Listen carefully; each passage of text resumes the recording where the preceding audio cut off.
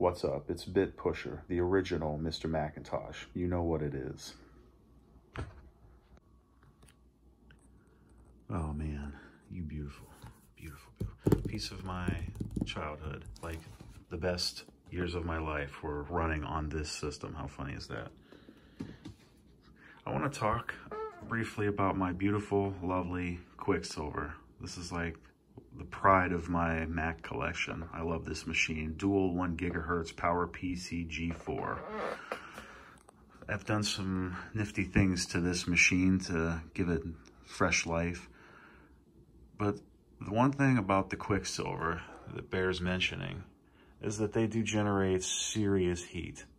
Thermals were kind of an issue for this otherwise extremely gorgeous design of a tower. I installed one of these, which is a PCI slot fan for those who aren't aware of an accessory like this, and it draws a hell of a good amount of air out of the tower. And as much heat as this generates, that's a big plus. This one's an extra that I'm going to be putting in my old G4 over there, my 400 megahertz G4, just because. But today's procedure is going to be repasting the heatsink, because obviously it's quite old, and the thermal paste is a very key factor for keeping the CPU cool. Arctic Silver 5, possibly the best thermal paste that you can buy, arguably. So let's take a look.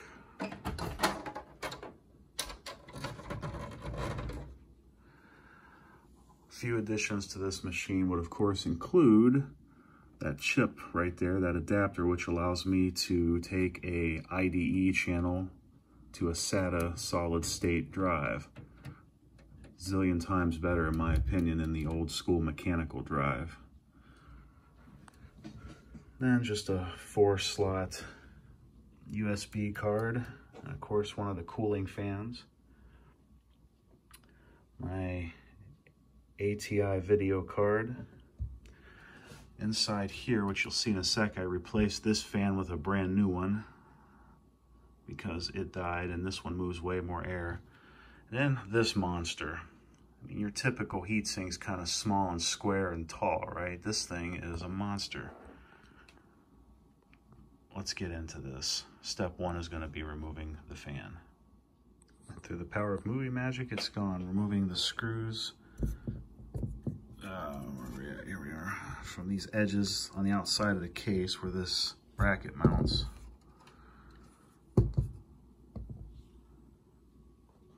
Now, the G4 has these clips that hold the heatsink onto the frame here. And then if you look, right there underneath the heatsink, these points where those stick through kind of guarantee that you set the heatsink on this daughter board underneath perfectly. So let's get to it. Okay, I don't own actual like camera equipment, so I mean, I'm gonna try my best to make this work, just to help out.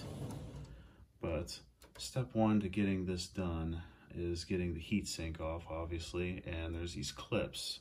Well, it's a sort of a clip, a single clip, that hold the card down. So I'm gonna need a dude like this right here, and eventually gonna need 2 of them. But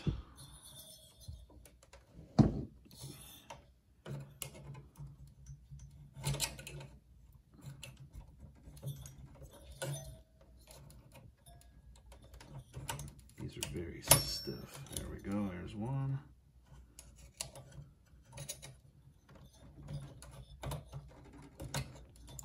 I think just for the sake of how long this will take, I'll kind of cut the video, because this is going to take some tinkering. Be right back. It is actually a little easier to take another driver and press down on the clip like that. See it moving? But press down and use the other one to pop it out. So now we're in the clear. I think I'll be able to repeat that for this side. So press down.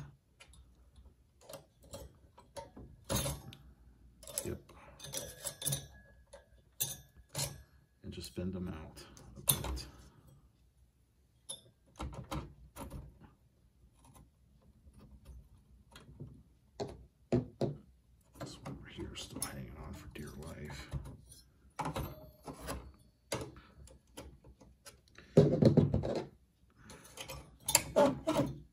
There we go. Oh, and there's one other little piece of maintenance I did, by the way. Right here where my screwdriver is. I had to replace the PRAM battery. Fortunately, they can still be found. So we can see there isn't a whole lot left of the old thermal paste on there. It's pretty lacking in thermal paste, actually, and as hot as these CPUs get, that's sort of surprising. And there we are. We're gonna be using, it's gotta be isopropyl alcohol, and you want a pretty high concentration. Probably the higher the better, but I do believe this will be sufficient. And of course, Q-tips to clean that puppy off. I wanted to get a close look at these while we can. Ooh, there's some crap in there to clean out. We'll be taking care of that shortly. But there they are. These are dual 1 gigahertz Power PC G4s.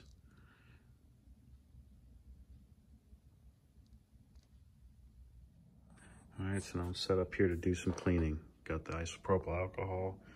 I love using a glass ashtray for something like this because it's just the right size to hold the stuff. We'll get the Q-tip in it, which I will spare you some of that, but I will dunk it in there, get it good and saturated. Then I keep some tissues handy to kind of ease that back a bit. And then get to it. Clean off the die of the processor first thing. It's important. See how quickly that dries up? That's one of the things I love about alcohol, because you don't want to have wet components in there, obviously. See?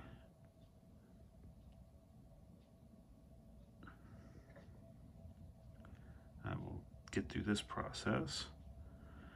I will do the same for the back side of my heatsink there. Be right back. All right, now that I've done the cleaning, I have thoroughly cleaned the bottom of the heatsink and, of course, the die. So, next we will get out the old Arctic Silver. And the method for doing this is a very conductive substance because it's, you know, full of silver particles, electrically conductive. So naturally you don't want to get it on any of the chips, like the circuitry, you know what I mean? I don't know what the correct word is, but the idea for how to, like, the correct way to do this is what's called the pea method, where you put a drop on about the size of a pea and the stuff will spread quickly once the heatsink is applied, and it'll spread some more when it heats up. So it really only requires like a little bit, just a smidge, right on the center.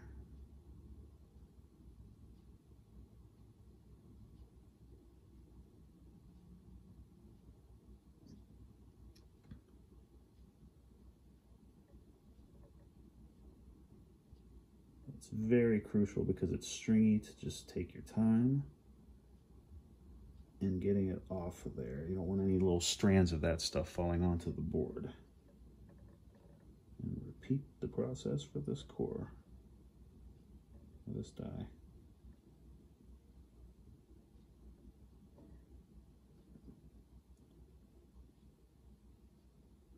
Lifting up and down, waiting until it breaks loose. Perfect. So, can you see that? Yep, at least from my view, you can on this camera. Just a smidge in the middle.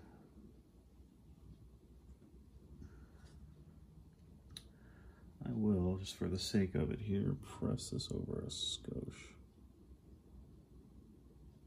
I would feel safer with that.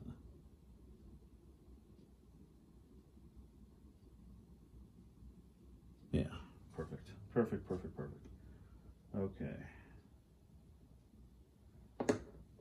This is one of those bits of maintenance that most people just don't take the time to do to their computer, and is old as this machine is, going back to, you know, 2002, it definitely needs it because these bad boys really generate heat.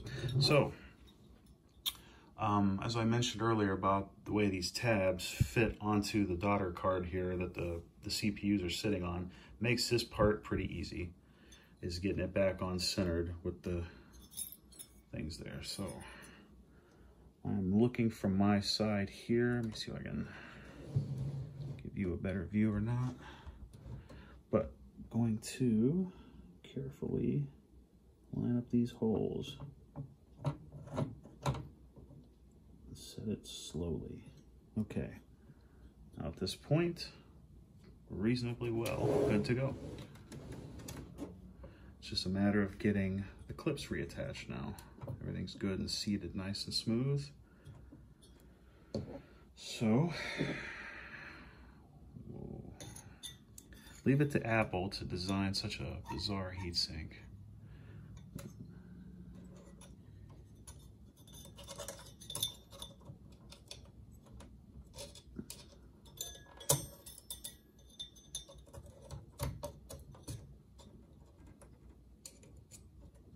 There's one.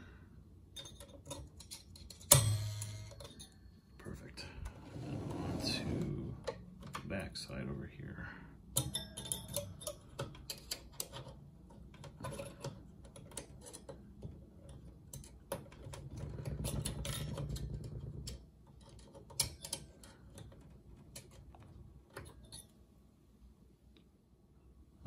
So that took a second, so that's why I kind of cut it there, because it took a minute. You just gotta keep pressing down and kind of bending this out until you find the right spot till it clicks into place.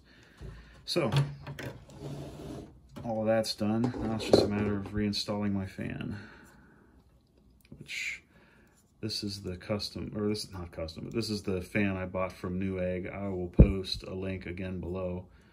I shared this on a previous post on my Instagram, but this dude here moves way more air than the stock one did, and it's a lot quieter because the Quicksilver was kind of a loud tower. This little fan moves a lot of air, but it was actually louder than the big fan in the back there, so you'll have that. So I'll get to it. Get this seated back in here real quick.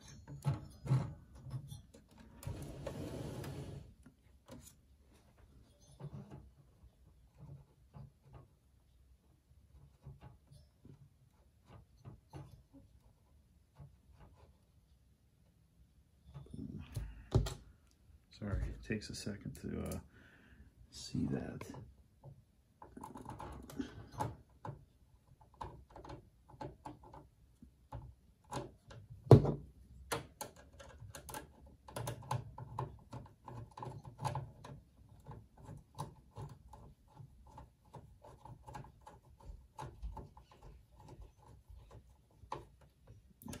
There we go.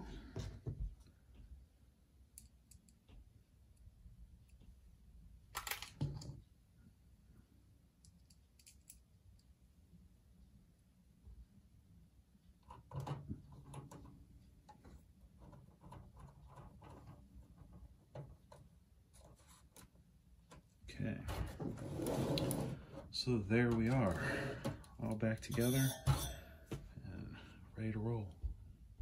All right, and the old girl is now back in place next to my, I have a long history with that old G4 to the right. I've had that forever, but let's bring her back to life now, knowing that it's going to be running probably a good bit cooler than before between the new fan and getting all that gunky ass old paste out of there.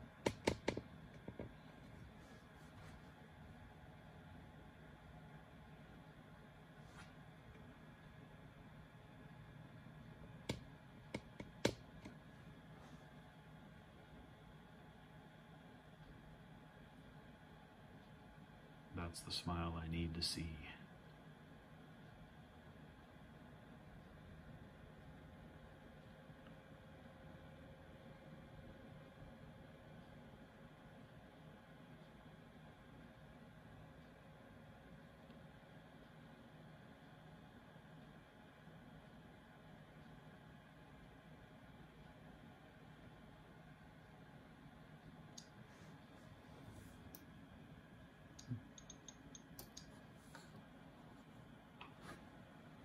there we be.